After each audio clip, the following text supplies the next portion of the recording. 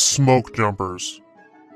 When a fire starts in a remote location, someone needs to be there to stop it. In come the smoke jumpers. These firefighters insert to the scene by means of parachute from a fixed-wing aircraft. Yes, you heard that right. There are firefighters who parachute on scene to stop fires. The smoke jumpers are essentially the special operations of firefighting, and are arguably one of the most elite jobs a firefighter can take on. Did you know they partially inspired the creation of the 101st Airborne Division? The more you know. What's up everyone, General Discharge here. If you want to learn more about smoke jumpers, sit back, relax, and enjoy the video.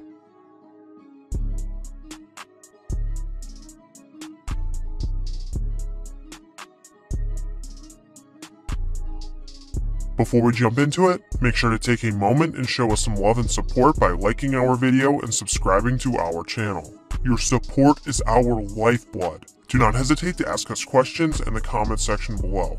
We check everything.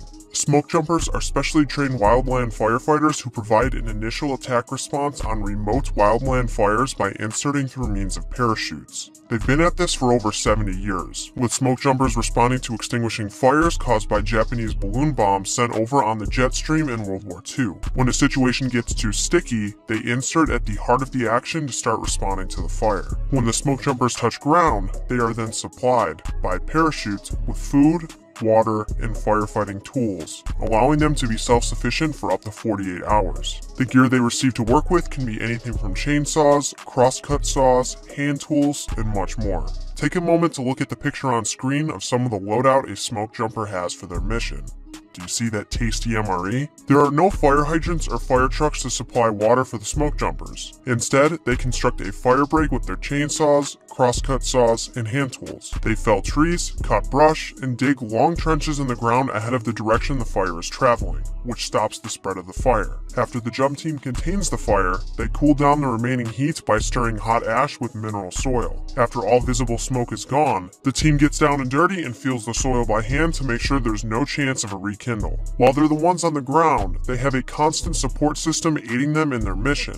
Smoke jumpers always have a spotter on board the plane which circles above, relaying vital information about wind speed, fire activity, and terrain data. Their support system also ensures that they have a safe jump location, as the smoke jumpers aren't just going to jump headfirst into the blaze if it's not going to do them any good. Smoke jumpers also learn about emergency medical care and become expert tailors, since they are responsible for maintaining their own parachutes, gear bags, and jumpsuits. They also spend a lot of time perfecting their jump skills in what is nicknamed the Mutilator, which is a landing simulator that drops them on a cable from high in the air, so they can learn how to drop, roll, and get up unhurt. Let's get into where the smoke jumpers are. Currently, there are 9 smoke jumper crews operating in the United States. 7 are operated by the United States Forest Service, and 2 are operated by the Bureau of Land Management. On screen are the smoke jumper bases. If you're near any of these areas, you got some extra layers of protection.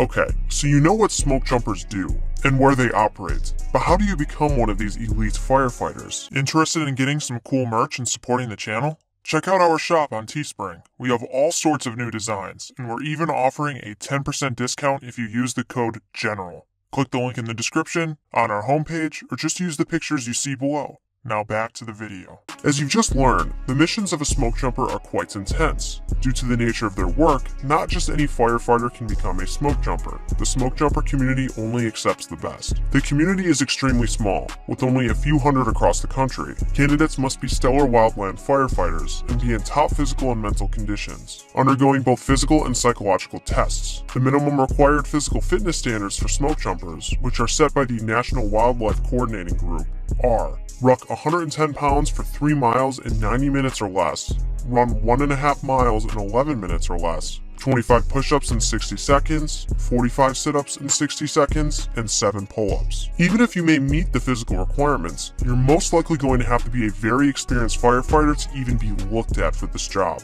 Most smoke jumpers are former hotshots, which are the most highly trained, skilled, and experienced type of hand crews out there in the firefighting community. Want to learn more about the smoke jumpers beyond this video? We got a couple of resources for you. If you want an inside look of what it's like being a smoke jumper and the missions they go on, go check out the book Smokejumper, a memoir by one of America's most select airborne firefighters by Jason A. Ramos. The link for it is in the description below. And the second resource for you is the National Smokejumpers Association website. They are the keepers of the flame and help to preserve the history of the smokejumpers. We'll leave a link to their website in the description below. And that pretty much sums up the smokejumpers. These are highly trained firefighters who are capable of responding to the most difficult of fires and get the job done without all of the fancy gear regular firefighters get in the cities. This is a highly respectable job and a great opportunity for anyone who wants to take their firefighting endeavors to the next level. If you've made it this far in the video, please give us a like if this is the first time you've ever heard of smokejumpers,